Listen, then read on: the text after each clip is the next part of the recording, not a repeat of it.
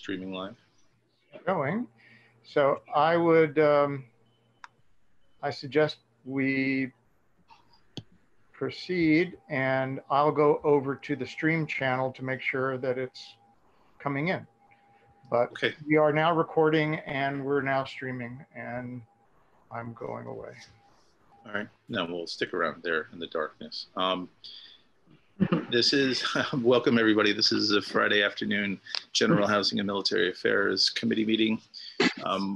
Today we are going to be hearing from members of the Scott administration. They're going to take us through the proposal that was made last week, and the text was issued earlier this week of their proposal. We also have David Hall is here, who will follow up their conversation with what he's been working on. He's been tasked with being the legislative counsel who's translating these words into bill form.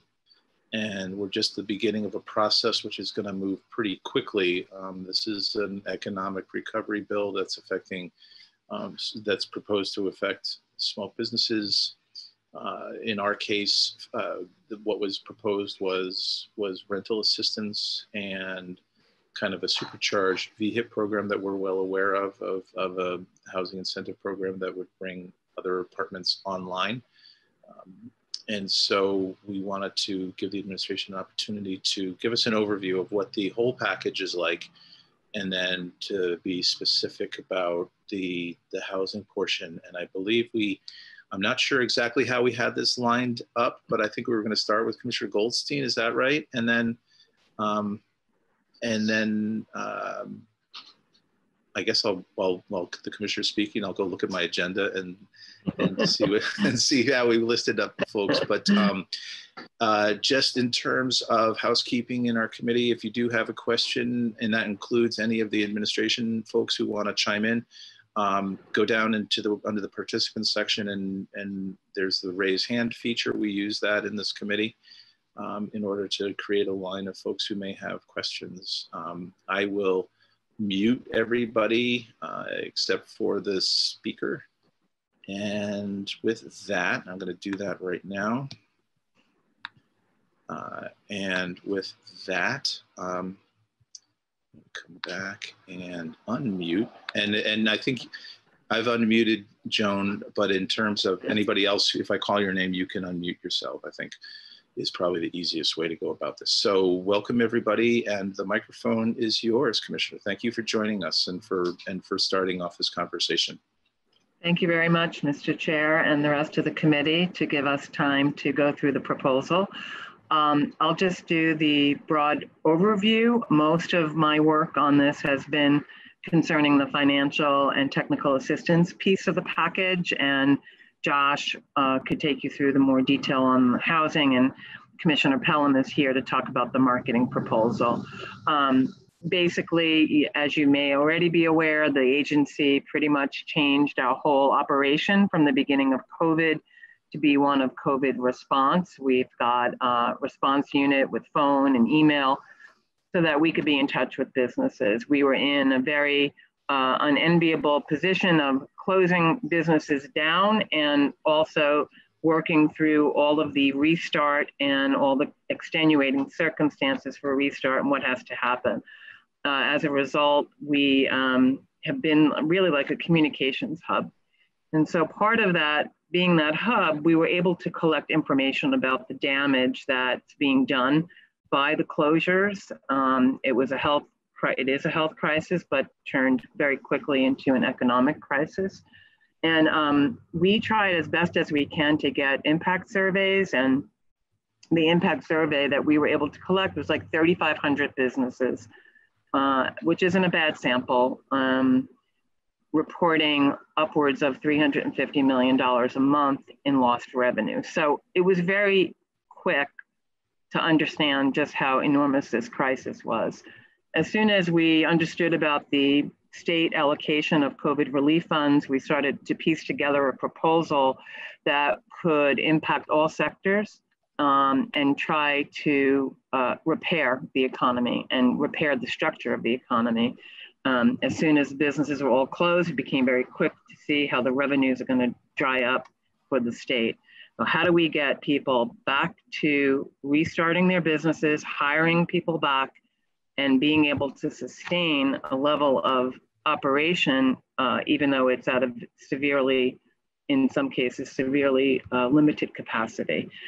And the one thing that the COVID Relief Fund Treasury guidance did say was that grant money could be given to small business for the business interruption costs. So we designed, of the 400 million, I should say, the 310 is the immediate assistance, which we think we need in order to survive before we could even think about and go into this thrive mentality and repair.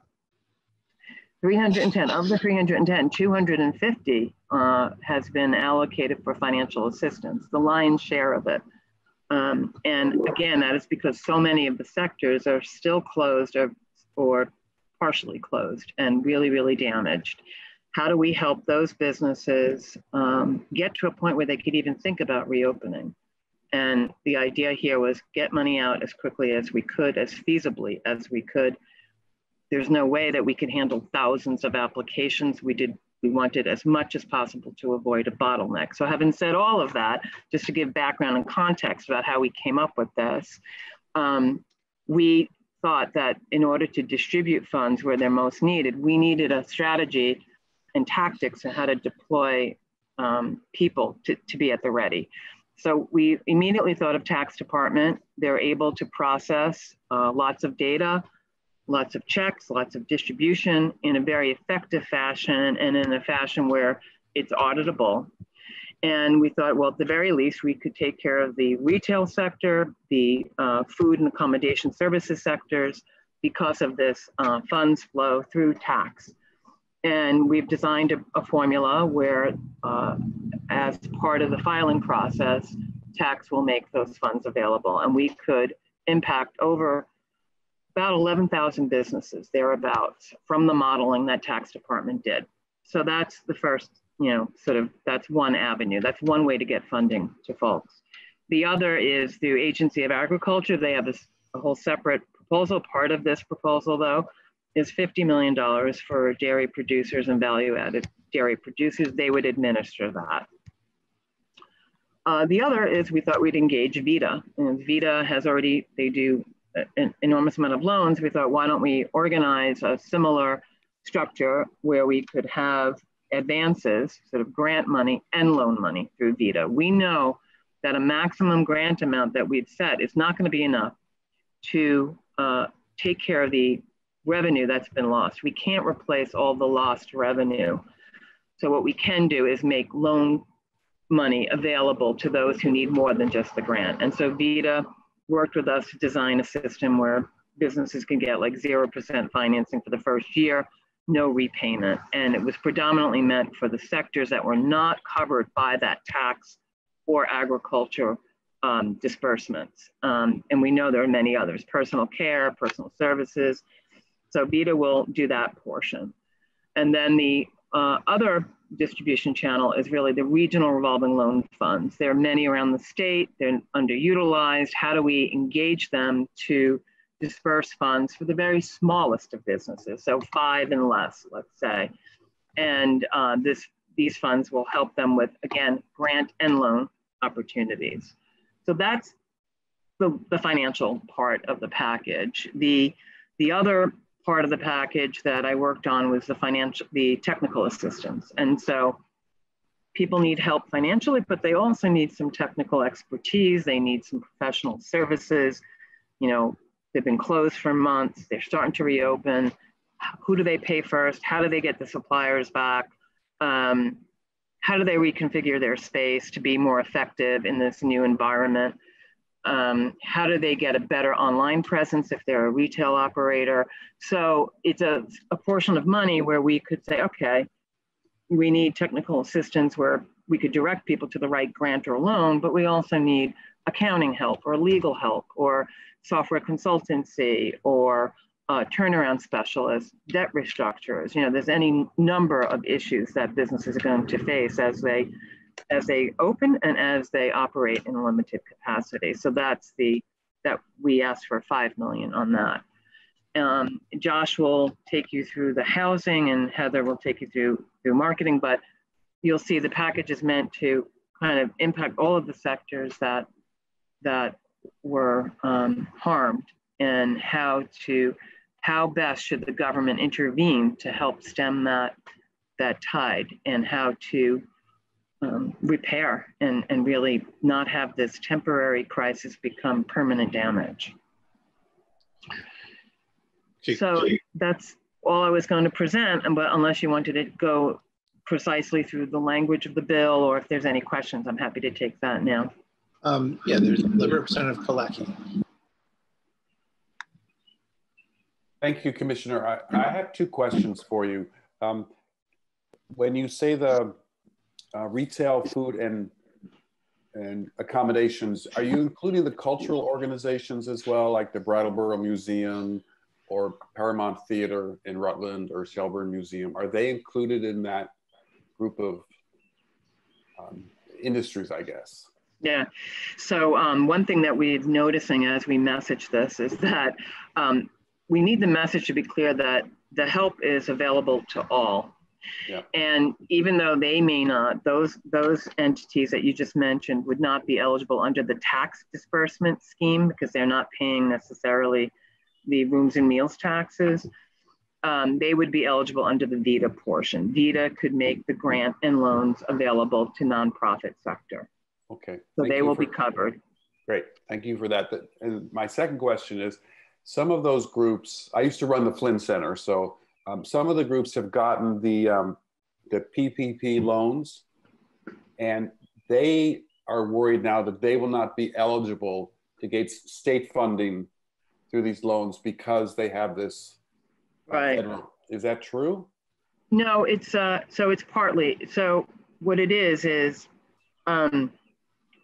first we want preference to be given to people who didn't get anything. That was like the most important thing, was there are people who did not get anything. Yes. And then the second is, how do we work out the mechanism whereby we're not paying, there's a stipulation in the guidance where you're not allowed to use the funds for things that have already been reimbursed by federal programs, and particularly by programs that are covered within CARES Act. So we have to figure out the best way to do that. The way it's written right now, it looks like we are subtracting out the amounts that they've received. And I know there's a lot of pushback on that, because in some cases it'll wipe out exactly what their grant will be, but there may be another mechanism. We're working with tax on the tax piece and others to figure out how to really assess what the unmet need still is, and then subtract out whatever portion was received by the other programs. So I think there's a workaround. We just haven't. It's not in the legislation as it looks right now. We were piecing everything together, and then we thought we need to get this over to you guys, and so we are still adjusting, but we could adjust that. But it's not that they're not eligible. It would just be, how do we properly subtract the amount that they've received so that we're not we're avoiding duplication of funding. Okay, that's great, because as you know, the Paramount and the Flynn's are going to be the last ones to open because they're such large venues, so they close first and they're going to open last probably. So they're going to have a much more extended period of nothingness. Yes. So anyway, I appreciate your openness to hearing it. Thank you. Yes, thank you. Yeah, Representative Troiano and then Hengo. Thank you for being here, Commissioner. I just quickly, I recall back when we first got a report on or a breakdown of the early COVID relief fund funds that came into the state, and some of them were directed toward arts and nonprofits. And I guess my question is, how are those two meeting up with what you're telling us today? Yeah, I mean, basically the way the guidance looks like anything that we distribute, there has to be some sort of reduction for what has already been sent out to folks. So there can't be this duplication of federal funds, because whatever we're giving is really coming from the federal, it's coming from the same act, basically. It's the CARES Act. That's why I'm asking. Right. So I think that would fall into the same category. I think what we're contemplating is an application where someone's going to state, here's their lost revenue, here's what they've received so far, and then, okay, there's unmet need, and we apply our formula. If it's less than the unmet need, great, they get it. If it's more, then they won't get anything. So. Okay, great. Thank you. Great. All right, Representative Hengo. Thank you. Do you happen to have any visual testimony that you could submit to us that kind of shows the breakdown? Sure, and I should have shared that if I knew how to do it on Zoom. I know how to do it on Teams, but we've got on a accd.vermont.gov website, there is a great infographic that Commissioner Pelham put together. It has the breakdown of the 4 segments. It also has one-pagers that describe this. So it's much better to look at visually than just a bunch of text. But we could send that to you, or Jess, do you have that maybe to forward or share or something? Is it the same one? Is it the same one from the 22nd? Is that the most updated one? The one that came out last week? Because I think we did see the slide deck last week, and Representative Zott just posted it again, the link to it in our chat box. Yes. So if that's not been updated, then that's there it is right there. Yeah, it's there. It's good. And then, that was phase 1, and then phase 2. There's remaining money. We are expecting an ability to either use that for additional financial assistance, broadband, perhaps seed capital, for businesses that are starting or scaling up.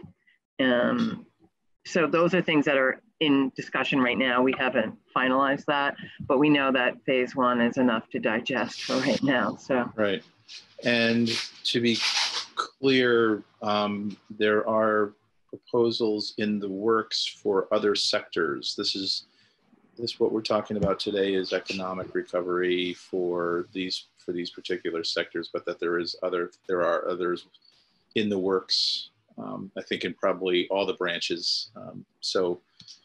Yeah, like AHS is going to be presenting something, hospitals and healthcare. Yeah, yes. Yeah. Okay, next up I have Representative Walls. Thank you, Commissioner. I just want to be clear about how these funds could be used by a business to pay rent, to rehire folks. Are there any restrictions on how they can use the funds? Yeah, so the way I read of the relief fund is that it can't just be for general expansion or general business purposes. It really is about helping the business with the costs incurred. So, from the business interruption. So at first we thought of this as any fixed costs that they have, like irrespective of being open or not, they're going to have fixed costs. They should be allowed to use it. The exceptions to that are they're not supposed to use it for taxes. They're not supposed to use it for, I'm getting confused about whether utility payments are allowed, but we lay that out in the legislation about eligible uses versus ineligible. And I think the guidance is very specific about, you can't just use it for a business expansion unless it's something, maybe a restaurant wants to expand its outdoor seating. Well, that makes sense, right? Things that they have to amend because of this COVID or post-COVID world, not just general business purposes. And we think there's plenty of need out there, so. I'd like to clarify that a little bit more. So a definition of expansion, is rehiring staff considered expansion? No, that would be an eligible use. That would totally be an eligible use. Payroll, rent, insurance costs, anything that they have to pay to stay in business, but not things that would be sort of outside of their duress, caused by the COVID crisis. Thank you. You're welcome.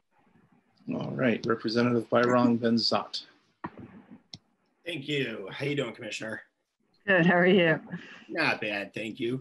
So surprisingly, I got a PPP question for you. So there's a lot of operators out there, as you know, who are really concerned about if they fall out of compliance and the usability, that turning into the short-term loan. at a high payment level. I am aware and following the PPP Flexibility Act that's making its way through Congress right now, so I'm optimistic on some of that stuff.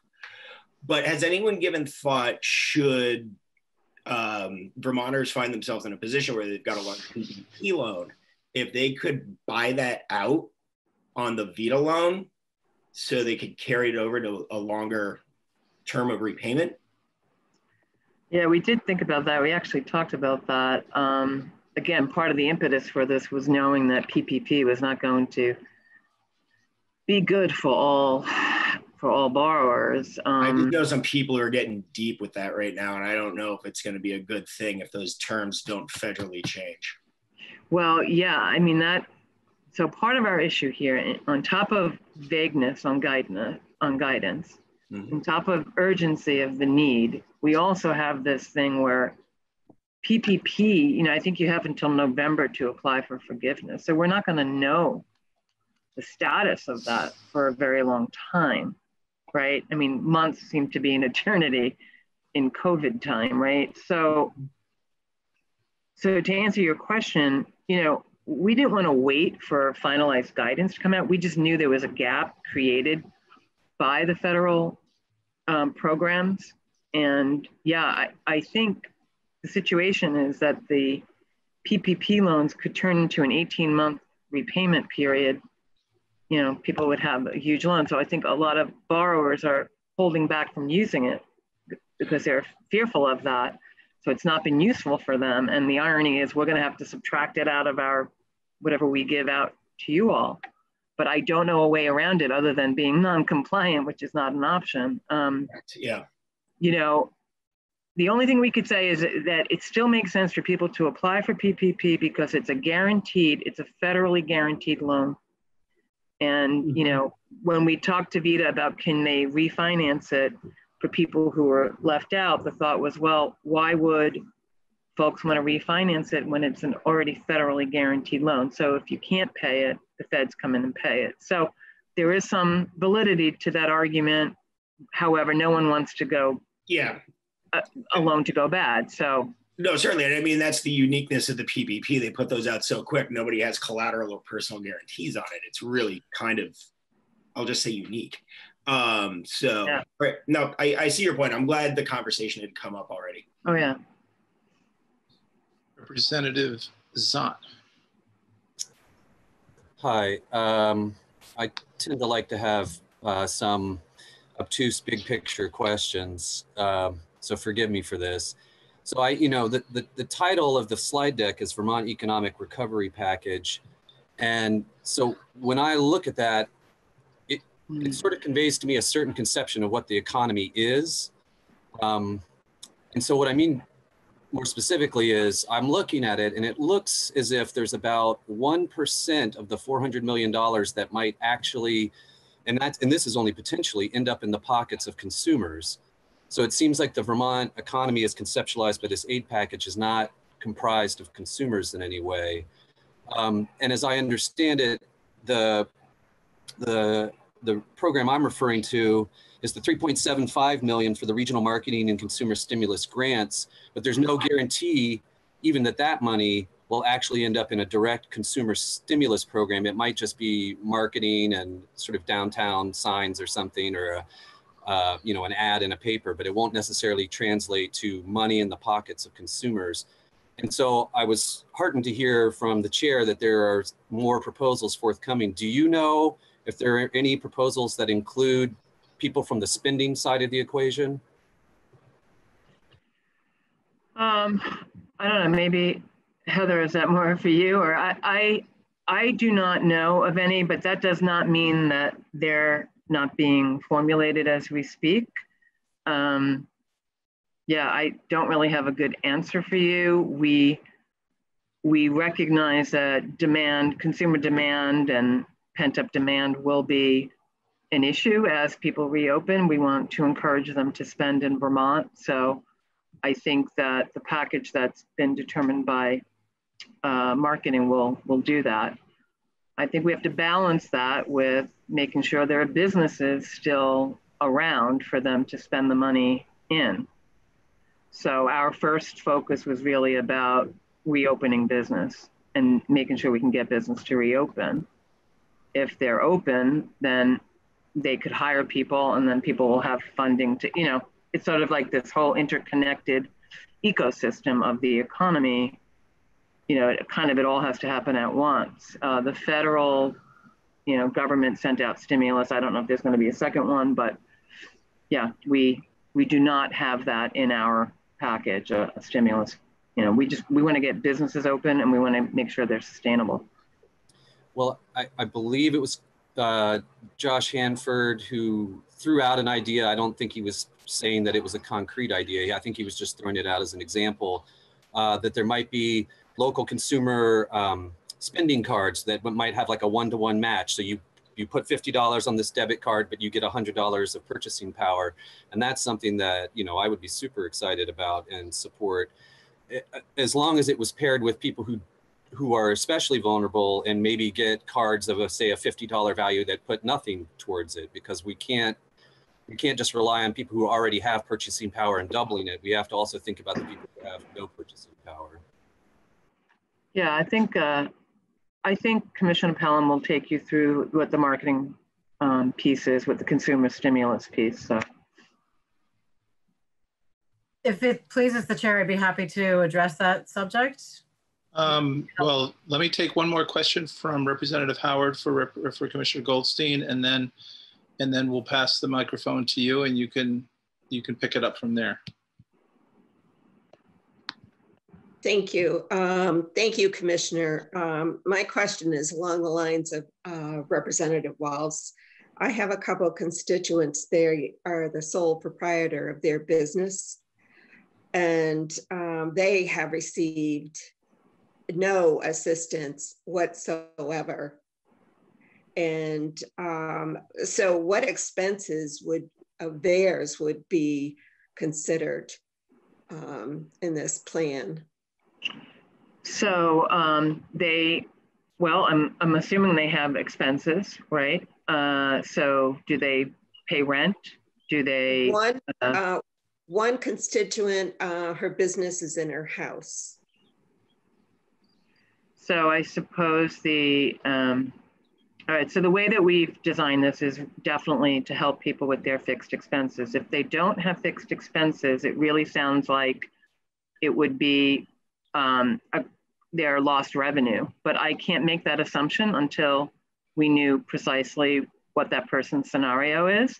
But suffice it to say, they will have the opportunity to apply for either the VITA grant or the revolving loan fund if they're sole proprietor with only themselves, or if they have, even if they have some employees, they will be able to apply. There is assistance for kind of every stripe of business in this package. Okay, great. Thank you very much. You're welcome. All right, so thank you, Commissioner. Thanks. And I'm just gonna go right over to Heather. And nope, I just muted you. There you go. Welcome to General Housing Military Affairs. And I don't know if you want to start off by talking about the question on the table, or if you want to just start with your review and then move on. And then I'm sure we'll have some follow-up questions as well. Sure, thank you. So for the record, my name is Heather Pelham. I'm the Commissioner of the Department of Tourism and Marketing. I think I will just give you a little bit of a brief overview because it does include that consumer stimulus program, and then we can dive into more of the details. So getting right into it, as Commissioner Goldstein explained the program, you know, we see this as at a bit of a continuum of aid. So when we're thinking about how do we help these businesses recover from this pandemic and this crisis, step one is giving them the financial assistance and the technical assistance to open up.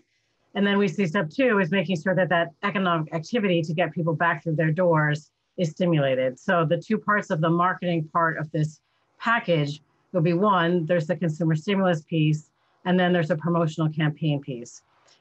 So the promotional campaign piece is the smaller part. It's proposed at $1.25 million right now. That would be to encourage in-state spending, We know that we're generally reliant on out-of-state visitors, and right now that's not possible for us to get the same kind of revenue stream from that population as we might otherwise. So we're looking at how can we encourage Vermonters to spend locally, to support those local businesses, to help them get back on their feet, especially knowing that they will not be able to invest in marketing the way they might otherwise have at this difficult time when they reopen. The other part of it is knowing that, you know, Vermonters only have so much purchasing capacity. How can we make that go so much further? So the bulk of the marketing proposal is about a consumer stimulus piece.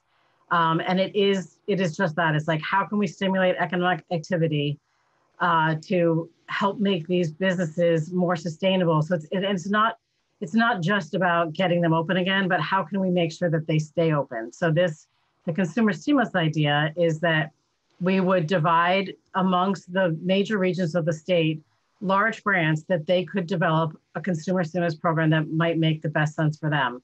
I've used an example of a gift card program as one such possibility. There are others, but the way it would work is, as we were just sort of talking about, there would be any number of businesses in a community that had lost revenues from this pandemic.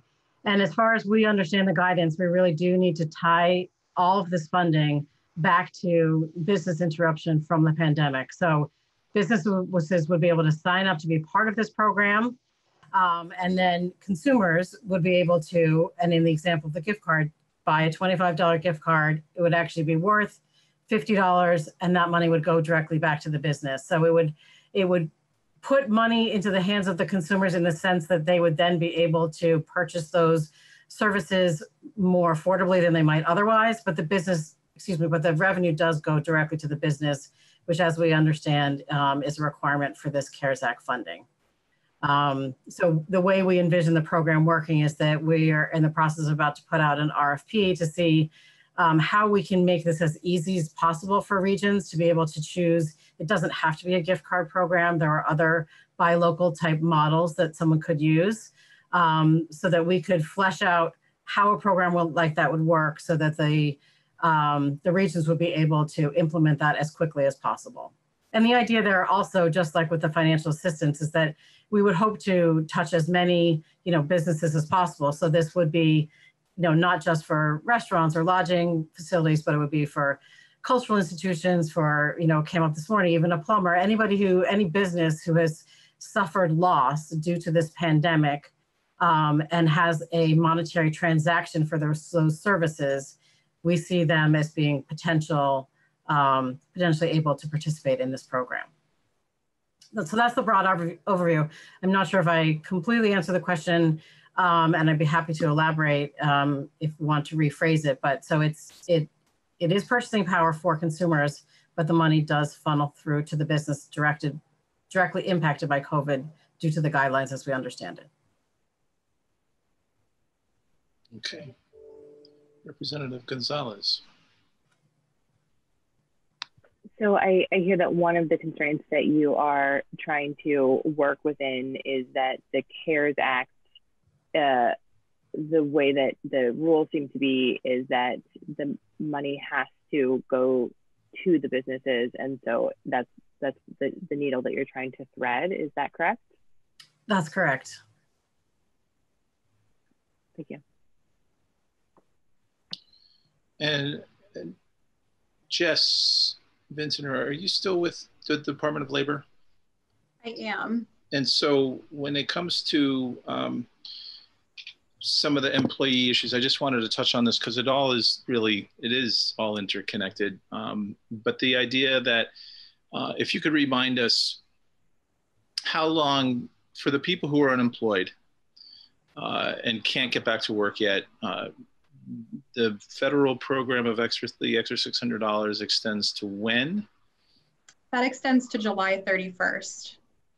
And the protections that we put in on a state level, are they still in place? The protections of if I feel like if I feel like I'm in danger of getting the virus through my workplace, that I can still opt into the UI program. Is that still in place, or is people reopen and they say, hey, we're reopening our restaurant. you want to come back to work? Do I still have the option to stay out of work if I fear like I'm going to come across a vector I don't want to come across? Yes, that's kind of a two-part answer. So if you are going to refuse work for a COVID-19 related reason, then you would be able to choose to separate from your employer and likely still qualify for unemployment benefits.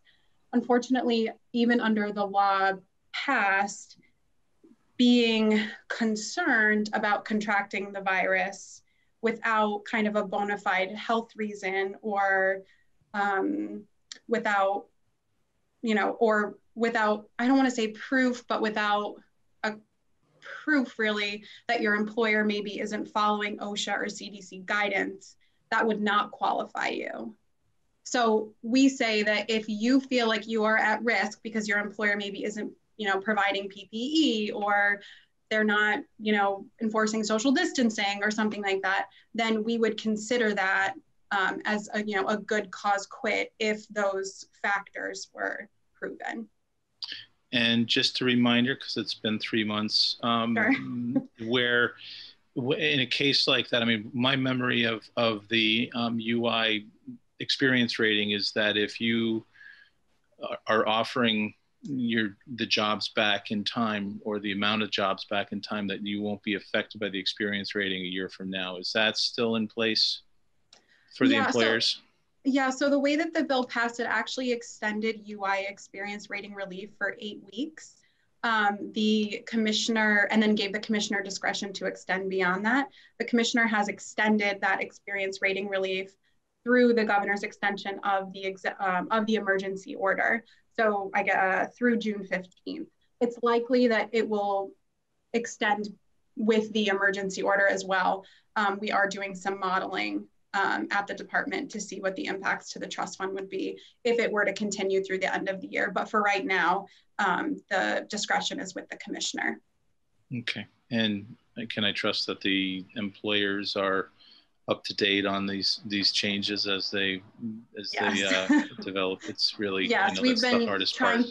Yeah, we've been trying to mass communicate, but we also get single questions every day from employers that we're trying to answer on a timely basis. So. Okay. And before I get back to Josh, and while I still have everyone else here, I've asked this question of the folks in AHS and OEO, and I'll ask you in your division, because it's a special treat to have you here, do you have anyone who is working on plan E or F or G? Like we as government officials, as politicians, as legislators, and as humans, we're anxious to have a linear direction for the end of a crisis. And the problem with this crisis is that we don't know what the end is, and we don't know what twists and turns it may take in terms of another stay-at-home order might come up because there's a snapback. Do we have planning that's starting in place? That's someone sitting in a cubicle in the back just doing really scenario planning about what may happen, because all of this work that we're doing is moving us forward, and that's to be expected, and that's we appreciate it and we expect it, and that's what we're doing. But there's that thing in the back of everybody's mind, and I'm just curious to know if we've started that planning yet, or if we're aware of that. We need to have that voice in the back of our head remind us that things may change with the advent of more negative news. Yeah, I can't say that we have a full-on plan all figured out, but I think one thing the crisis has shown is our ability to kind of adapt and adjust. Having said that, we do know that we need to plan for what if there's another surge. And so some examples, which may sound more tactical, but nonetheless, it's an example of kind of forward thinking, and emergency management is and I guess you should talk to them as well, but we've been in contact with them about planning a PPE production in the state as an example, and what does that entail, and how do we attract that to happen, and how do we work with our existing businesses who have pivoted and tried to create that? How do we partner with entities that are already supplying hospitals? So that's one conversation taking place. You know, another is if this does happen, I know that Public Service Department has a plan in place about making sure there's broadband, making sure that there's every student can learn remotely, every worker could work remotely, as well as, you know, if that's feasible, but we don't want broadband or lack of broadband to be the reason. So those are some of the things that we're working on and we're thinking about. You know, we're also, this idea of phase 2 is to set aside a portion of funding so that we could see what happens after this initial phase. You know, let's go and reassess and pivot if necessary. You know, do we need more funding? Do we need more business assistance? Do we need more landlord assistance? Like, we don't know really the outcome on this. You know, but we're all thinking about it. This is like the type of situation where no one knows the right answers, but we learned from this experience, and we're going to continue to adjust and try to foresee how could we best be equipped, you know? Yeah. No, I know there's no good answer to my question, and except to know that people are thinking that it's a possibility. I have a couple of more questions here. Representative Hango and then Walz. Thank you. I think this question is probably, maybe it's not even a question, but an observation directed more at commerce and labor, just about employment. There are a number of small businesses in my district, and actually Northern Vermont in general, and I'm sure in a lot of rural Vermont. There are small businesses where they're having trouble attracting and keeping workers because the workers have been incentivized with extra benefits. So I just want to keep that in mind. And are any parts of this proposed legislation addressing that particular issue? So the difficulty on the unemployment situation, the extra funding that came through, that was really done through federal means. So we can't do anything about that particular occurrence. I think the only thing that's within the state power is to adjust the unemployment stipend, which has its own issues, but that is what's within the state's control. The other angle, and some businesses have asked us about this, like, you know, they can't get people back, but if they got a PPP loan and they got people back and were able to increase their rate of pay, that could be forgivable. You know, that could be considered as part of the payroll expense and could be forgivable. So that might be an inducement for them to come back. And the other is really just a question of the, you know, look, it is a short-term nature. If it's over July 31st, you know, is somebody going to risk their career on 2 months of additional funding? The answer might be yes, you know, and there is very little we could do with federal money to take care of what the federal additional funding created, you know. Yeah, I don't know if Jess, you have some other thoughts on, you know, if somebody refuses work, you know, they're really not entitled to unemployment. Yeah, so Representative Hango, I think what your comment is what we're hearing a lot of. And I think at the Department of Labor, we're trying to balance the fact that, you know, that extra $600 for someone who's laid off and having to pay extra groceries or extra health insurance, or, you know, I think that I think that there is a need in, you know, there is a need for that $600 for some Vermonters, maybe not most, or probably most Vermonters.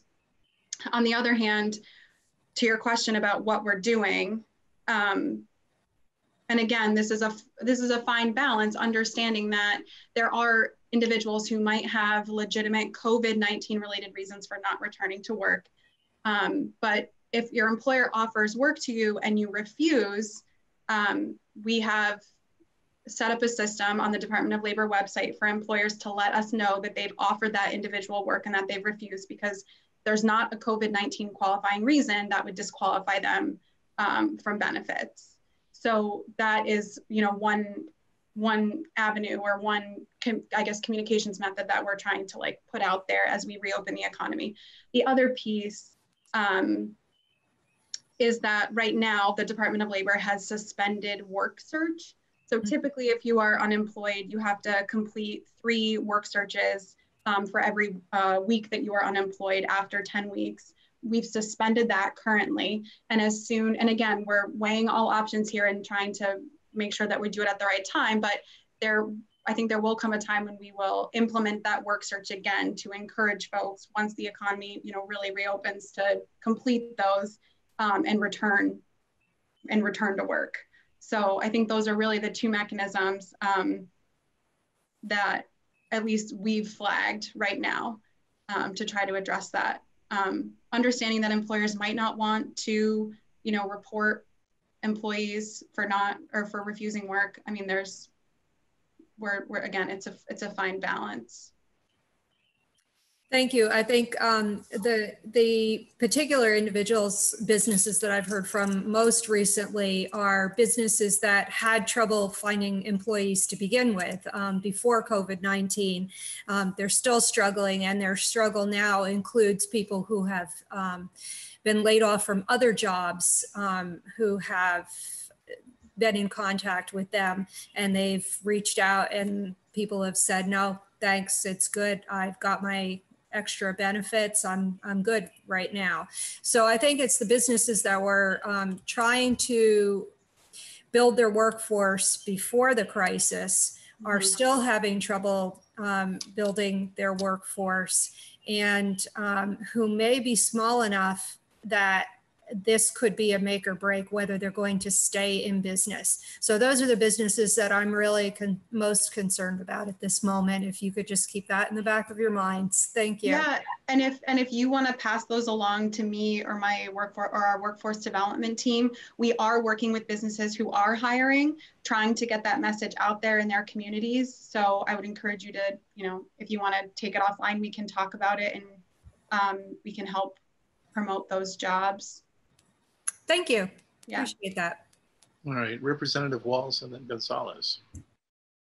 Thank you. I hope you can address this. This was a number of weeks ago. I believe the Central Vermont Medical Center bought a large quantity of masks from an individual, bought them very cheaply, and then sold them at something like 200% profit. And I believe the Attorney General got involved. But I don't remember the outcome of that case. But anyway, my point is, I wonder if there are any safeguards against price gouging. For example, it makes sense to me if large consumers, such as hospitals, could purchase through the state, and there would be some kind of secure process. So I'm not that familiar with it. I remember reading a little bit about it, and I know that the AG was very adamant about that there will not or should not, or they will pursue those who are engaging in price gouging. But what I did get a glimpse into was that emergency management and the health network in Vermont worked very closely together to source and to vet the sources of equipment manufacturers. So I was only involved tangentially, but I know that those conversations took place from the very beginning of the crisis. We had done like an all points bulletin, like who produces this, can you contact us? And then we gathered together a group to figure that out. And I know Building and General Services got involved in helping vet. So we had quite a few different agencies, and help that effort. Yeah, there were lots of questionable practices, not just price gouging, but in a sort of equipment that didn't fit the standards. And yeah, so there was a lot of coordination on that regard. So yeah, and I'm afraid, you know, if a lot more money starts flowing, it's going to be very tempting for scammers and others to try to take advantage for it. So I hope there are programs in place. Thank you. Thanks. That's a great comment. And Representative Gonzalez. Jess, did I hear you correctly that you are trying to, sorry, I have a scream baby in the background. Mine's napping, so he's not screaming, but he was. Right. Yeah, you're a good person to talk to in the moment. I'm a scream baby in the background. The connection between if businesses are trying to have their employees come back, if businesses are open and their employees are saying, I'm not in a position to do so, and that's verifiable reasons, that you're asking businesses to connect with the Department of Labor, or can you talk about that process and what you all are setting up in terms of verifying, because I think it's very if we were to receive either from an individual or from a business, or the Department of Labor would receive that, but if we were to receive an instance where work was refused, and that individual is still filing, it would flag it in the system for us to say, you know, Jess Vintner, that employer reported that she refused work. She did not indicate that she refused work that week. We have adjudicators that will help investigate those things. If I were to say, I refused work because for a COVID qualifying reason. So I'm at home taking care of someone who is at risk. I'm at home taking care of my school-aged child or my baby because I don't have childcare. Or if I have been told to quarantine, then that would be a reason for that individual, or that would be a qualifying reason for that individual to keep receiving benefits. So each one of those cases is adjudicated. There's fact finding in each of those cases. We just created a mechanism for employers, I think, to more quickly let us know if they think we've always had a mechanism for, you know, a system of fraud. So this is just a separate avenue just for work refusal that we've created, but everything goes into fact finding, everything is adjudicated, and both parties are involved in that, if that's helpful. Is there my concern is that with the challenges that unemployment system has had, that this is another layer that could be just challenging, and that for someone who does have a qualifying reason, but that it's that they still might be denied unemployment for a chunk of time.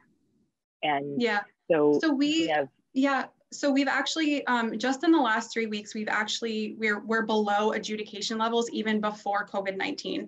So I think on our adjudication arm, we've actually resolved a lot of the backlog. If not, I won't say all of the backlog. I don't think we will ever be down to zero in that respect. But our adjudications are taking, you know, less than a week. So we're talking like 5 to 7 business days. And so if that individual were to have applied during that time, but was deemed eligible, they will receive that back pay. But obviously, so that adjudication time and that backlog has been, again, we're below pre-COVID levels right now. So I'm hopeful that, and we haven't gotten, I don't think, I would have to check, but as of 2 weeks ago, we haven't received a lot of work refusal reports from employers. So, but yeah, no, good point. We don't want to absolutely create another backlog or another list somewhere that people are trying to sort through. Yeah. Is there any way in your system, and I know that your system is hard to change, but to include information about the COVID qualifying reasons for denying? Because that I think, like, in the moment of being able to say, yes, I refused work, but I refused work because of these qualifying reasons. Yeah, actually, that's a really good point. We have added some of the healthcare ones. So if someone does refuse, I think if someone does refuse work or quits because of a healthcare COVID-19 related reason, they can indicate that. But that's a good point. I'll see if we can make those changes to the weekly application. Great, thank you.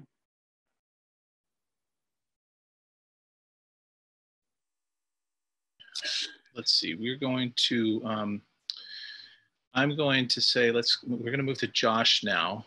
I'd like to thank the three of you so far for weighing in on the economic development pieces of this, of your proposal.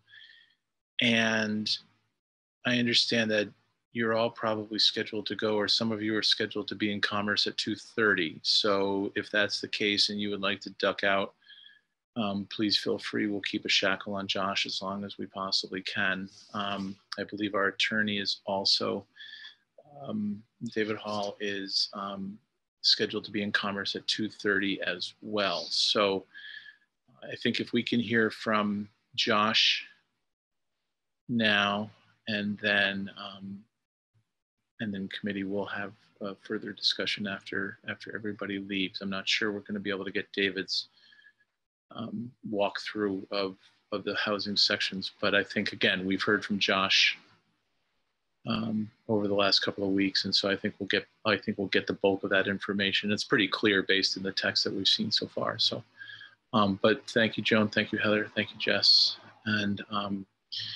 we will have you back when we need to. Thank you. Josh, welcome back.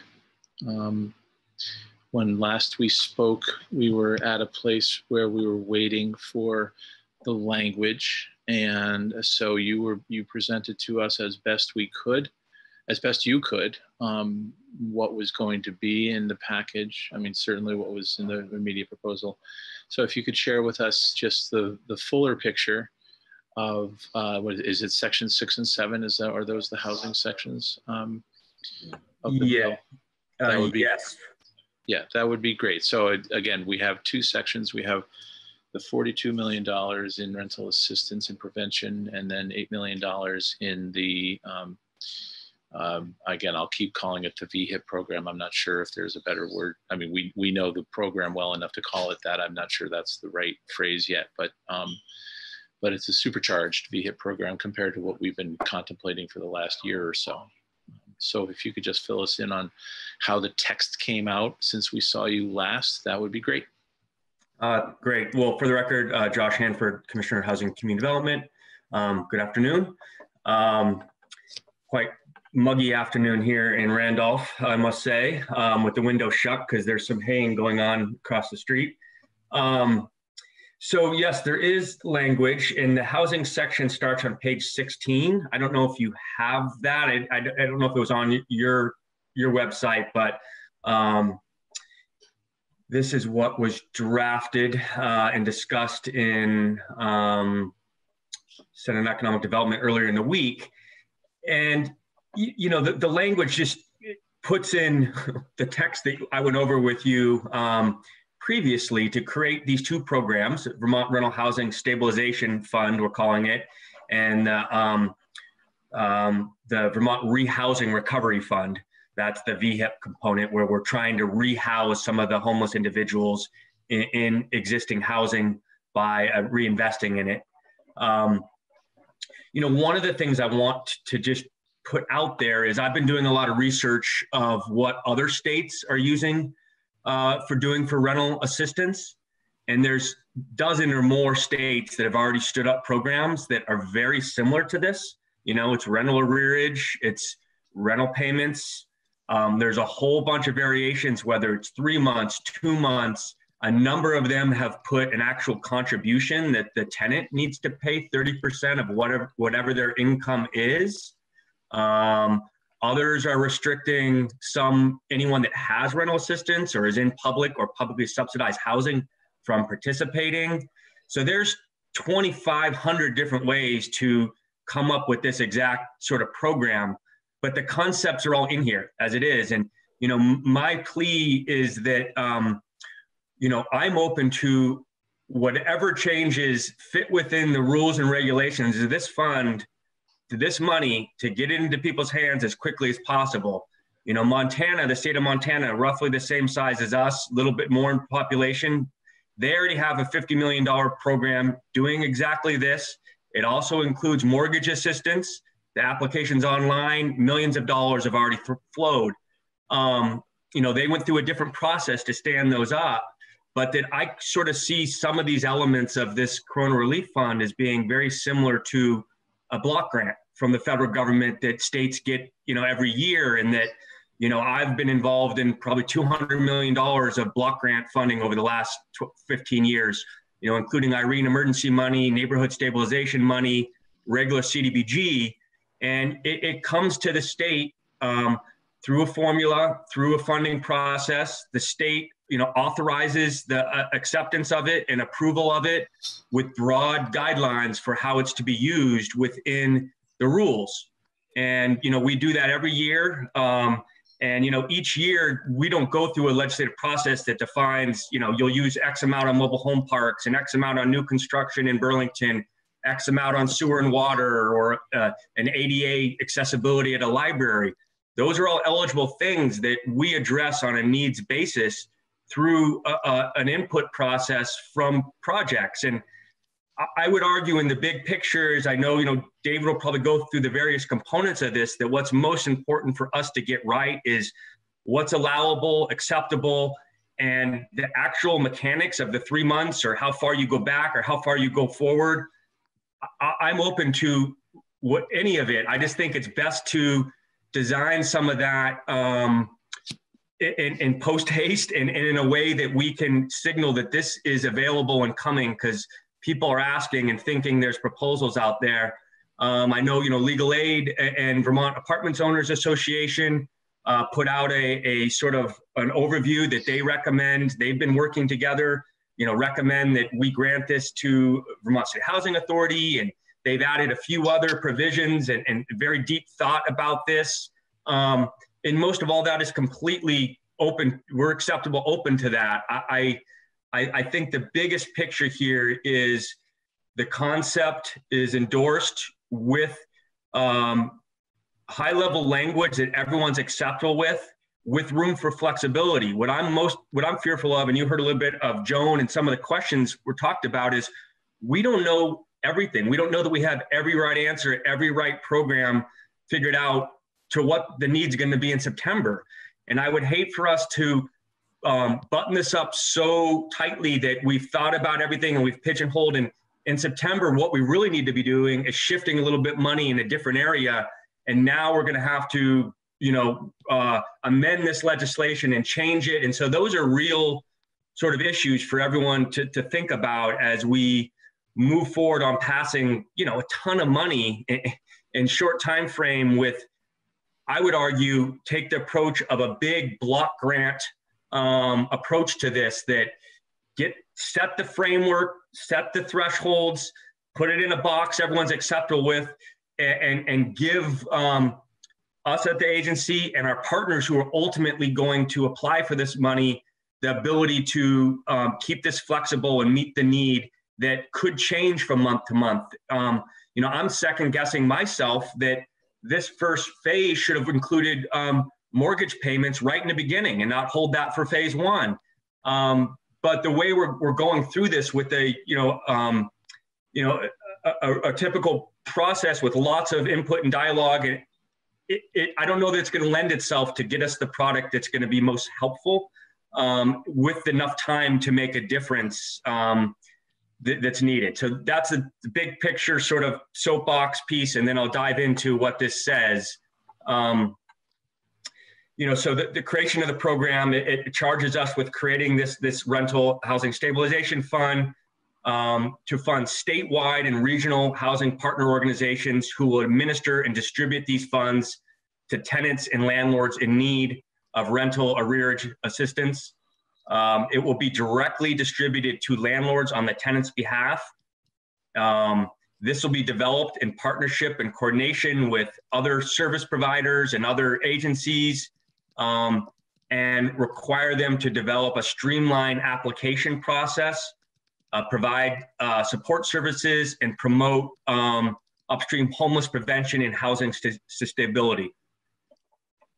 The purpose is clear. It's to prevent further evictions and possible homelessness from folks that have received lost income, and resulting in reduced rent payments in this case, and also addressing the needs of the various property owners that need those rent payments to maintain healthy, habitable housing for folks, pay their bills, pay service folks to come out, some cases pay actual mortgage on that property that they're under threat of foreclosure, and that the program will be appropriated and be in compliance with the Federal CARES Act. I think that's some of the key things to make sure we all are on the same page of what is eligible, what is risky, and there's a lot of people looking at that. We know the timing pressure. We've heard that loans aren't eligible at this point, but yet, maybe the first instance, if it's a grant and if there is any repayments, it's fine, but you might have to return those back to the Treasury.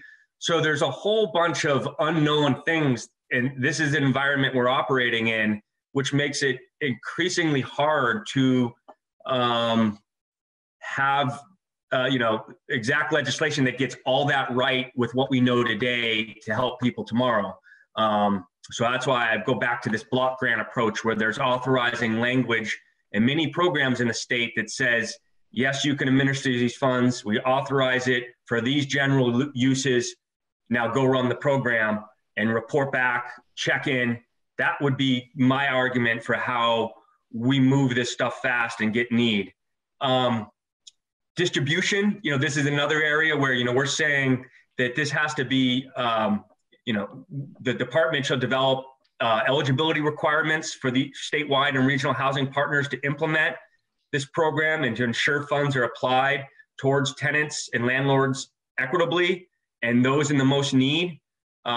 We need to have a needs test here. That is clear. We need to make sure that's going to folks in need. But if you start to spell that out, we had some testimony, in the Senate the other day, and if someone didn't use their stimulus check or their increased unemployment for their rent, but they used it on their car because it broke down, are we going to spell that out that that's not a good enough need? I mean, I don't think we want to get into that level of sort of look back and adjudicating, what people used their stimulus on. What we do know is that the stimulus money that came and the unemployment insurance and the increase has prevented lots of missed mortgage payments and lots of missed rent payments. There's a few studies on this out already that said it could have helped as much as 50%.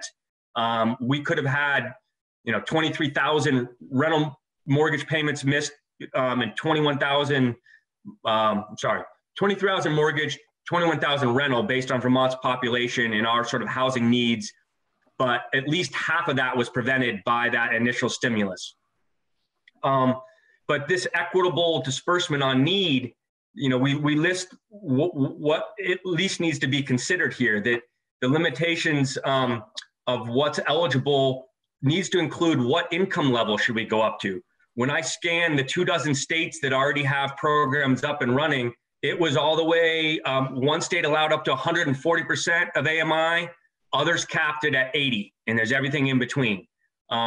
We didn't propose a magic number because I think that the folks that are going to run this should say, yep, it's at 100%, it's at 80%. But we need to have an eligibility cap to keep this fair and equitable. We need to have forms and guidelines so that the tenants and the landlords can agree on what the missed rent was and that they're at risk of eviction. And otherwise show proof that there is this need for rental assistance. That's clear. We also need to have a mechanism that prevents the landlord from evicting people, or at least prevents that eviction period for a prolonged portion of time. There could be cases where some folks that are seeking these funds had 6 months prior, rent arrearage before COVID. And, I'm hearing that it could be our choice that some of that could be included in this. The March 1st deadline for COVID-related expenses is that the state couldn't incur those. Well, an individual that didn't pay rent and the back rent being paid as part of something that goes forward, part of COVID-related, may need to be paid in order for the landlord not to proceed with eviction. Because if they were owed 6 months and all we're saying is 3 months forward is eligible, that's not going to prevent that case. If there's flexibility there, we're completely willing to look into it. You know, that's another reason why I've been asked what the metrics on this are. You know, we designed this based on 3 months at that gross median rent in Vermont with a buffer for admin to try to reach 15% of the rental stock. But that percentage of people served goes up and down depending on how long the rental assistance we allow and how deep the subsidy need is, if you will. You know, whether it is $1,000 a month, or some cases, if we're helping folks that do receive some rental assistance, it may only be $100 a case per month in those cases. So the number of people that could benefit and the length is all adjustable if we leave the flexibility there to meet the need on hand, which is probably going to change month to month. We also contemplated a limitation on the number of units owned by any single landlord, but we didn't put a number on that. You know, if the committee has strong views on what that should be, let's put them in there, or leave it up to the service provider, which will likely be, you know, a statewide provider that is working with many partners on what that limitation should be. And then also we're saying there needs to be a limitation on what the actual cash benefit is. There should be a maximum that's eligible. What that exact amount is based on a monthly period or based on a total cap, it is also something that we are open to addressing the needs, the real needs, not what we think they are, you know, right now and what we've researched on, by leaving some of this open as we move forward. And then there's the 42 million that's allocated for this, which has an admin percentage built into it, because someone's going to have to deliver this. They're going to have people hired, you know, legal counsel coming up with these contracts. And, you know, I will just say that if you know, this is contemplated to go out through a competitive grant proposal, you know, system put out in NOFA, and, you know, I don't think we're going to receive dozens of grant proposals on this, maybe 1 or 2, because this is a lot of work and there is not a lot of different folks that could probably deliver this. I think we know who the main players would be, and, you know, they're going to have to evaluate what their costs are internally and spell out what percentage they need for admin. But it's fair to say we've built admin in there. If you do the math and figure out how we reach 15% with $3,000 per unit, there's some funding left over for admin, which should definitely be enough to cover anyone that would bid on this expenses. So I can stop there and take detailed questions on this one before I jump in the next. Yeah, we have a couple questions here. Very quickly, though, when you mentioned the other states, you mentioned Wyoming already has a system up and running, and was it Wyoming? Montana.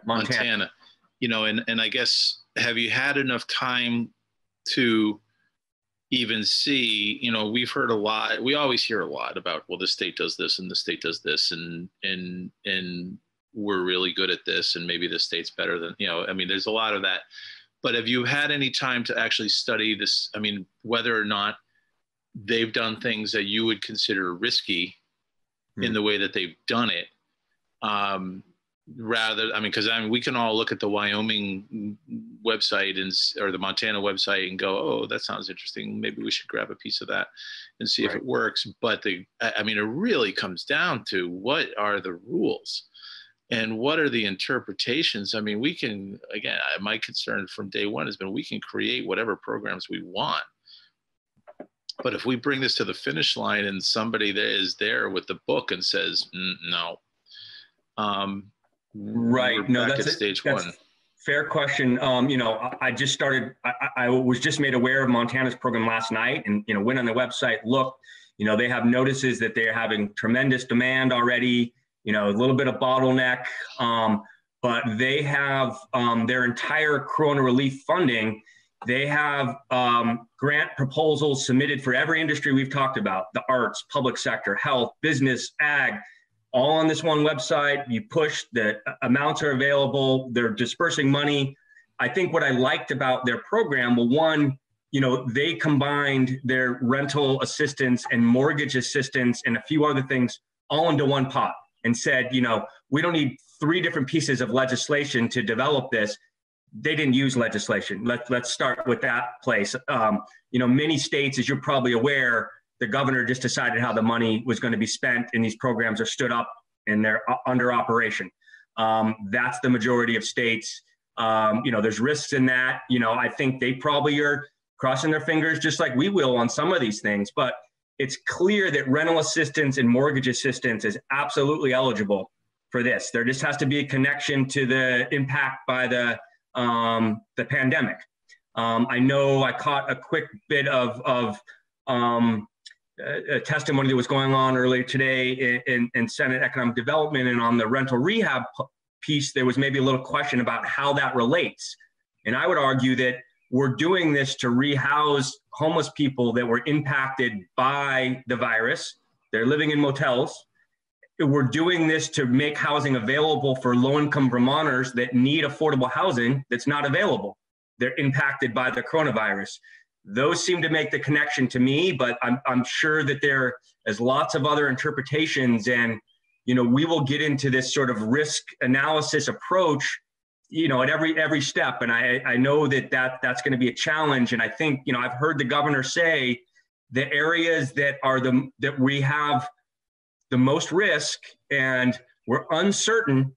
One, we don't have time to sort of litigate to see who's right for the next 4 months, but let's keep those higher risk proposals, the numbers somewhat low, so that if we made a wrong decision, it you know, doesn't bankrupt us, you know. And so the rehab component, the ability to rehab housing that quickly across any sector, across any partner, is risky in this short term. And that's a big reason why that there's less money in there. Not that there isn't need, and that it's also more efficient and quicker relief comes to folks that have not experienced the homelessness or the inability to find housing because they're already in it, if we can keep them housed, hence the most money in this first section.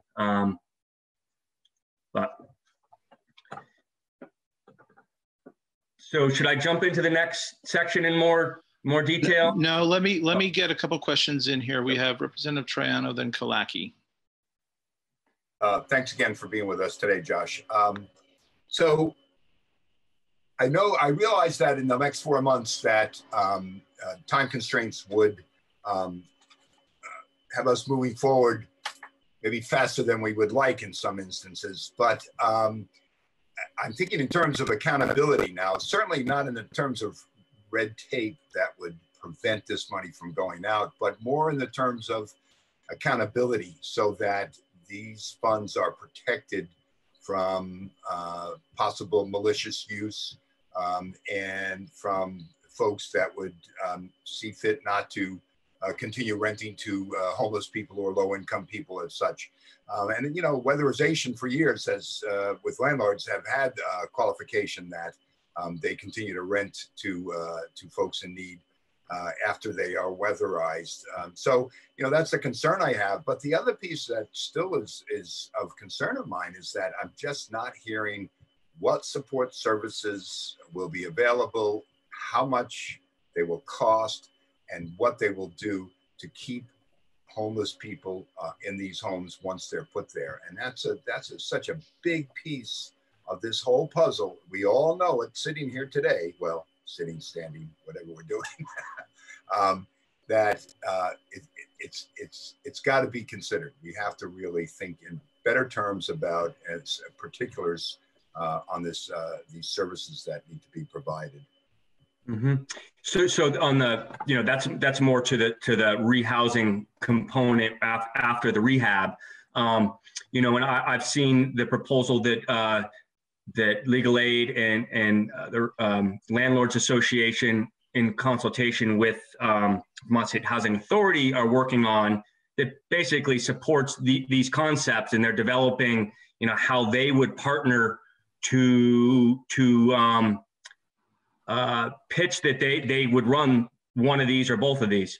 And there is language that addresses that on the rehousing component, such that after a unit is rehabbed and we're matching up a homeless family, that one part of the rental assistance above, because we can do this if we can find some units quickly, is prepaid as a bridge. So there's say 4 months of rental assistance from the COVID rental emergency assistance attached to the unit immediately, and the local continuum of care organization has an MOU with that landlord, party to the household that's in there, with service commitment that they could not least rehouse that individual without having that commitment in place for those services and rental assistance at day one. The challenge is, can you get rental assistance, permanent rental assistance on day one?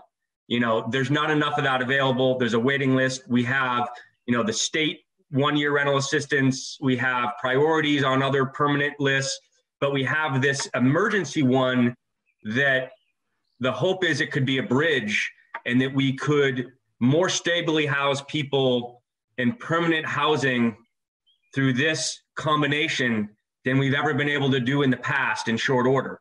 And that's something to reach for, whether we're all successful and not pretending this is solving all of the, the needs out there in the homeless and permanent supportive housing world.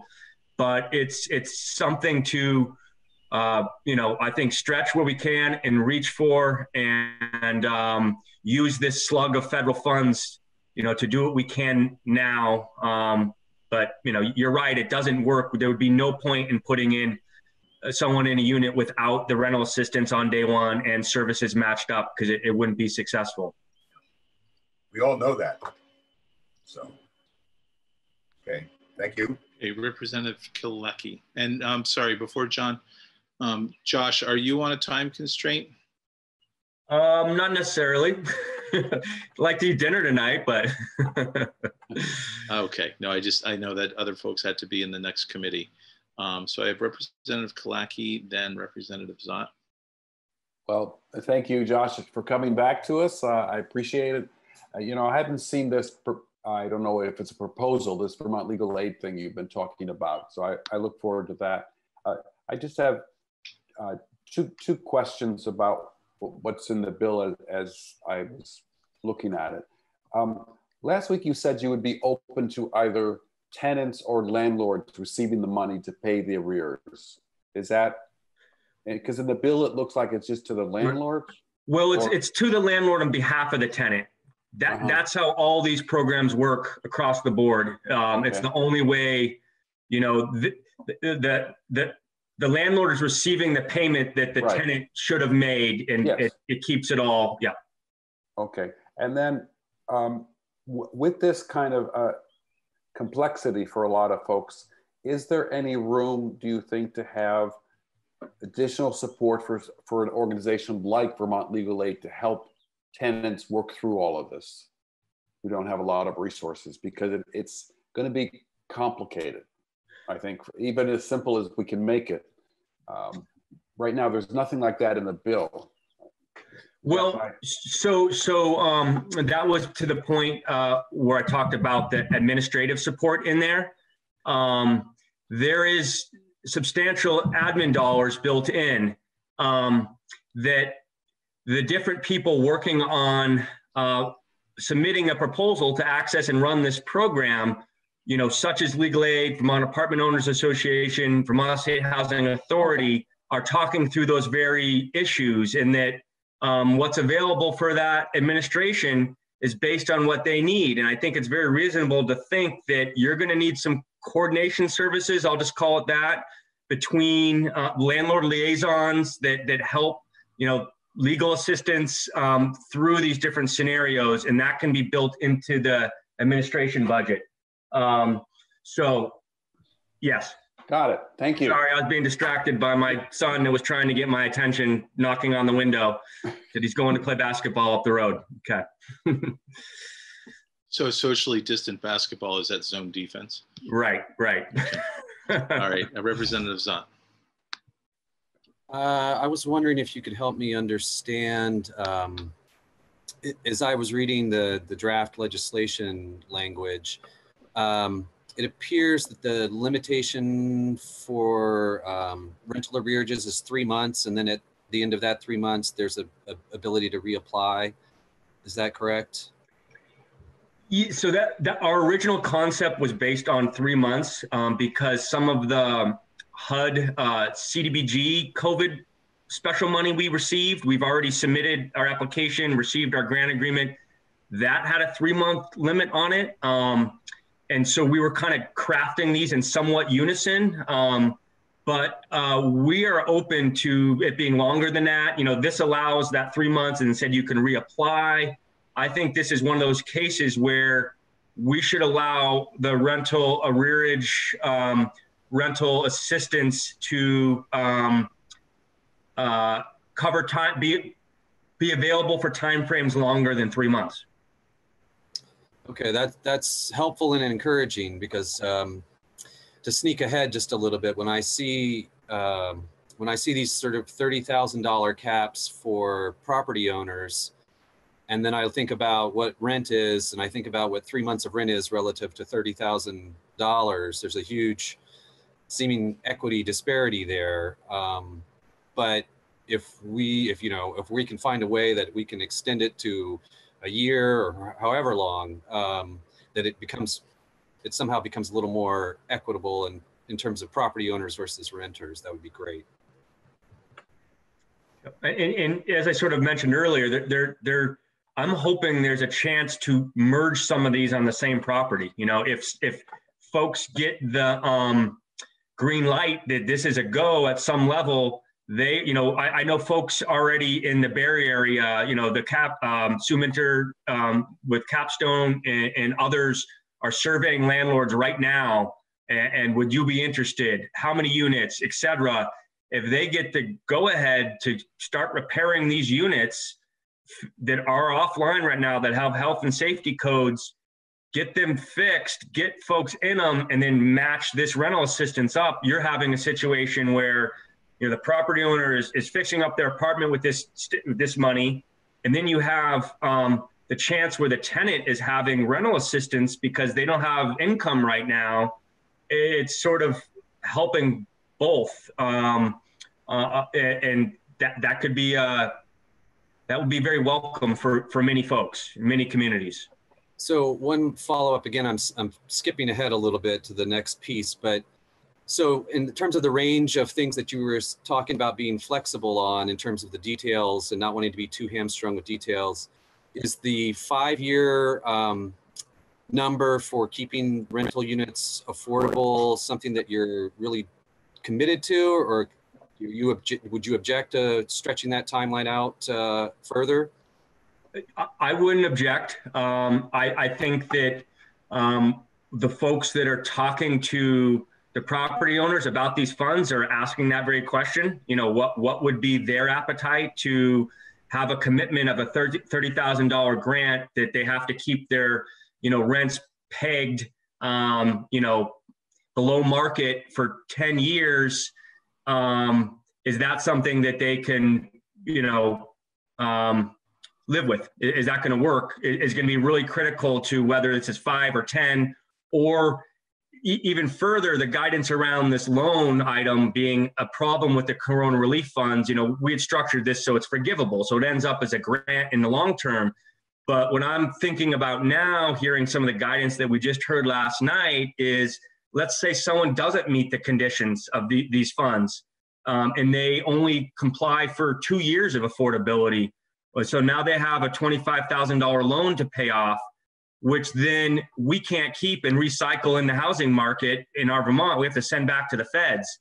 I'm not sure that is meeting our goals, and that, once again, why I think this has to be somewhat flexible and open to meet the requirements right up to the last day we put this out, because maybe more of this should be grants, and we have to think of other creative ways to keep commitments in place, and not have this forgivable loan, which was going to serve as that mechanism to encourage and stretch affordability commitments in exchange for these funds, that's somewhat in question right now in my mind. But your point, I get your point, and I would push for as much affordability period as we can get with these funds. Thank you. Representative Gonzalez, then Walz. So thinking of that $30,000, I think about that number because that's a down payment on a house, and looking at our land trusts and VHCB and how we could have permanent affordability with that $30,000 per unit in terms of housing. And so this proposal doesn't have anything about supporting that. And so that's a concern of mine, looking at that, and that there are houses available that our land trust could buy and have permanent affordability instead for that same exact price tag, except for, so that wanted you to address that. Yeah, I guess I would need to learn more about that number because I'm not, I'm very familiar with permanent affordability, the land trust homes and the different models there. And I don't think $30,000 is buying permanent affordability in many cases. There might be down payment assistance. We fund the tax credit program to VHFA, which provides a down payment assistance grant, but those don't come with permanent affordability restrictions on that program. It's a subsidy, much that also is used for mobile homes and 0% homes. I think that the subsidy needed to guarantee permanent affordability and have an ongoing relationship with, a nonprofit group or VHB to have that stewardship.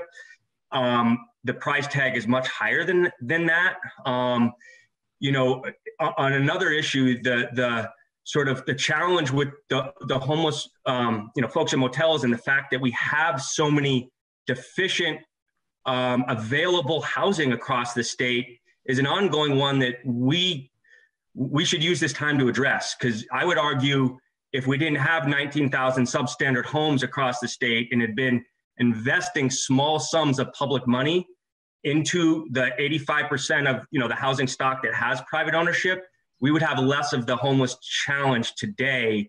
And so that I haven't found a model where this immediate relief can ensure perpetual affordability in the time frame. But maybe there's, I would love to say instead of having some rental assistance, we could have you in a home, permanently, and ensure that that's going to be successful for you. And also, I said in the very beginning, I'm second guessing myself in that holding the phase 2, the mortgage foreclosure prevention, and not doing it all at once. So this could be one pot of flexible money that we could adjust. Maybe we have more mortgage foreclosure issues and less rental assistance, and we're going to have a separate. So I want to be able to address all the needs openly and fairly under the constraints we have. But I appreciate your question and know that home ownership and the models that ensure that those homes don't rise above a cost that the next family can afford. Work with the shared equity model. They often work in markets that are, Burlington and Montpelier that have an appreciation that is very consistent. They're less efficient in Bellows Falls or in Rutland City, where often that affordability mechanism, you're buying a home below that affordability threshold that you've invested in off the market, and other incentives that don't cost as much can achieve the same goal. But that's just my take on some of those initiatives. And for me, it's thinking of that, expanding the thinking that we're having as we're looking at these proposals, because I agree that the proposals in front of us have the pieces that we need. And I think we also need other pieces as well. And investing in VHCB or the different land trusts across the state are part of that I see missing in this proposal. All right, Representative Walz. Yes, thank you. My apologies ahead of time.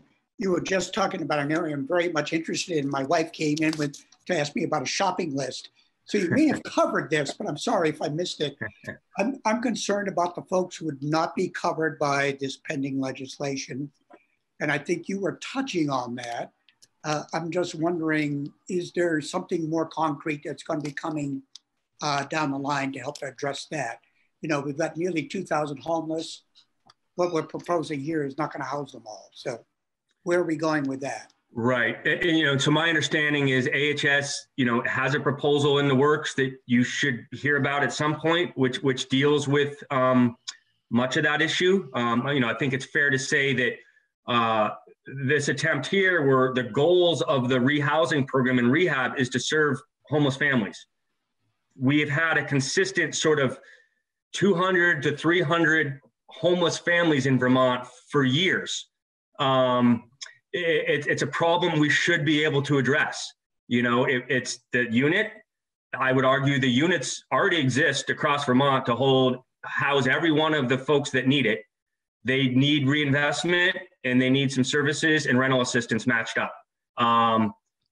So this is a step that, you know, we feel we can make a big push on, but other supports are needed, other plans are needed. You know, I would look to our partners in AHS and others out there to bring some of those other, you know, multiple phase, continue the emergency, you know, rental assistance for motels and hotels as long as they can, using this funding, transition people where they can as units open on a priority basis, start to rehab units to make available, you know, to transition people as soon as those come online, make a conscious effort to fill the vacancies within our known affordable housing network, where there are some, with priority.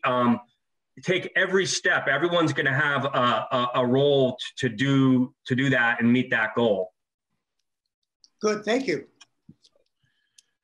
So Josh, I guess the question, I think I just want to wrap up for today, unless someone is going to pop back in. And I appreciate your time, of course, because this is ongoing, and I get the need for speed, and I get the need to think as quickly as we possibly can on how we get this money out there. But you brought up the laundry list of complexities between income, qualifications, between whether or not someone's choosing to pay rent or choosing to fix a car. I mean, there's a whole slew of things here that are rife with, I think when we do our work, we try to avoid this as much as possible. We also are aware that there are government programs that are in place that on a much smaller scale have dealt with similar programs to this. And so I think we're going to be looking at, you know, can we lift the rules from the HOP program in some way, shape, or form to use for the rental arrearage program, which is, you know, by my account, at least 45 times bigger than what we do right now in terms of the size of the program. The HOP program is the rental arrearage program is pretty small, comparatively speaking.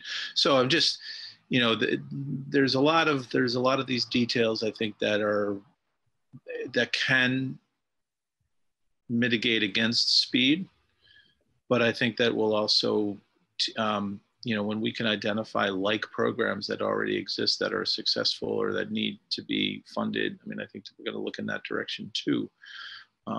But I think that it's I appreciate your enthusiasm for trying to get this out and for trying to get it to the people who need it most. And we'll keep working with you and with others to really formulate a program. And again, I'm going to keep coming back to what is it the Treasury says that we can do.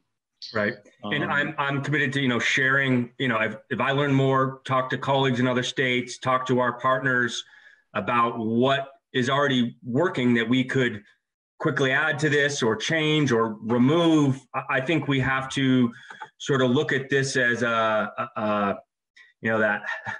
document that is still live and that we should be adjusting to get it right and to serve the need right to the very last day, because we should be learning from what other people are doing, what is working, what isn't working, and then also, you know, hearing from the folks that are going to be administering this from their experiences and who they've talked to, what they think is going to be set them up for success. So happy to keep talking through this and keep an open mind on changes and anything you also hear from your partners. So thanks for being partners on this. No, you're very welcome. Thank you for your time. I mean, and for being as open as you have been for the last 3 months, really, as we've been working through this, because this is a big deal. And while I'd like to be able to say that we'll solve the homelessness problem, we know that we won't completely. We know that we will provide as many residences. And I want to go back to what Representative Triano said earlier about the need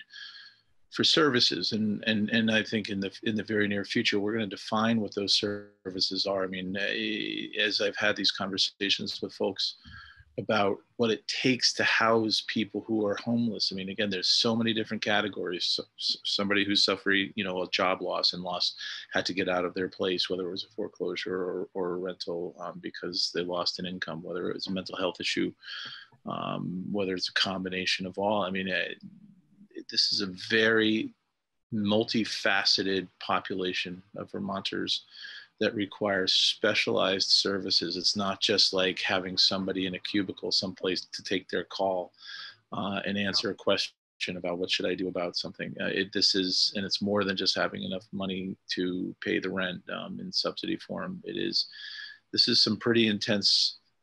are some pretty intense individuals and households that require some pretty intense services. And so having that component in place will make the chances of success so much better. Yeah, I agree. And so how we get there, whether we can use this money, how we figure it out is still, we won't have the answers by Tuesday.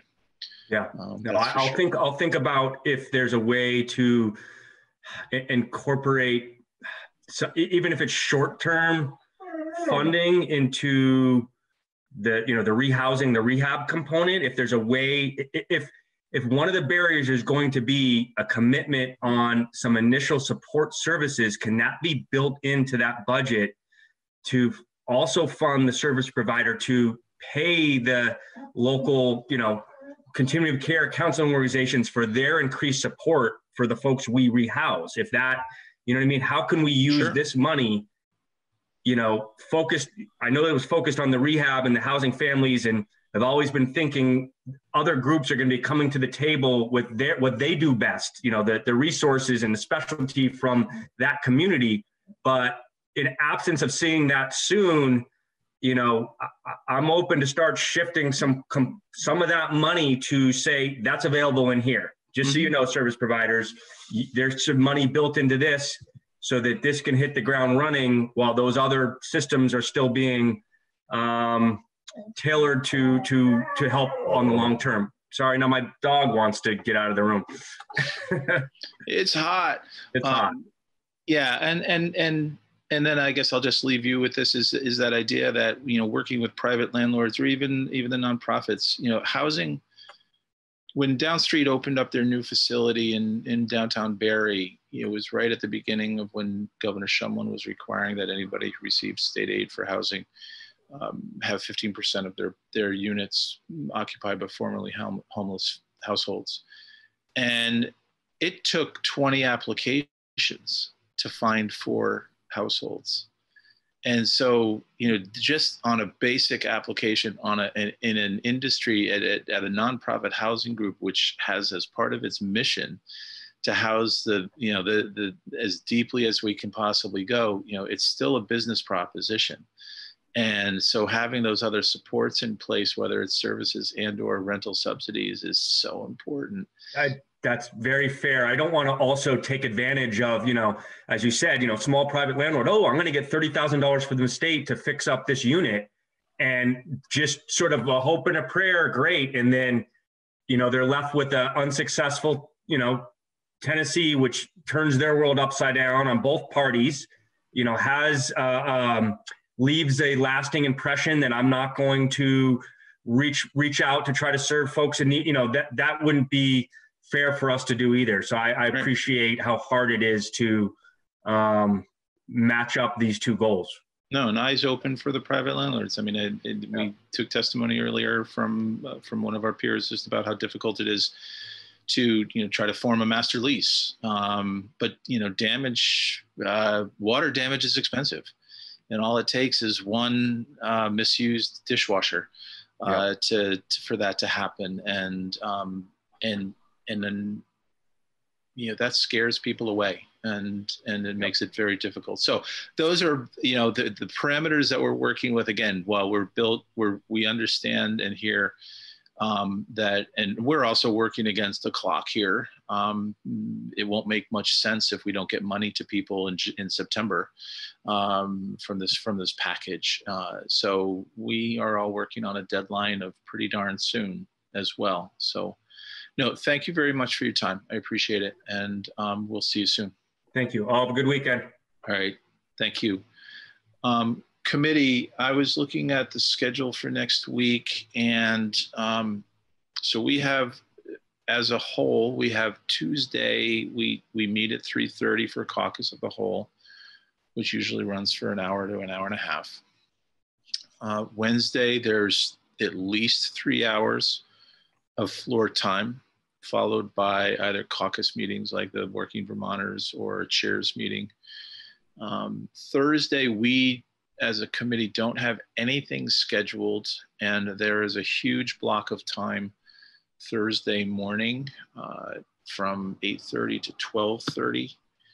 That is free according to the map that I received from Catherine Lavasser. And then on Wednesday afternoon, there's time in between the floor sessions, but that's pretty brutal if we try to do floor time and then a couple hours of that. So is Ron? The answer is no. We can go off YouTube. Thank you everybody for watching. We're just going to do some housekeeping now. Thank you. And Ron, let us know when we're free.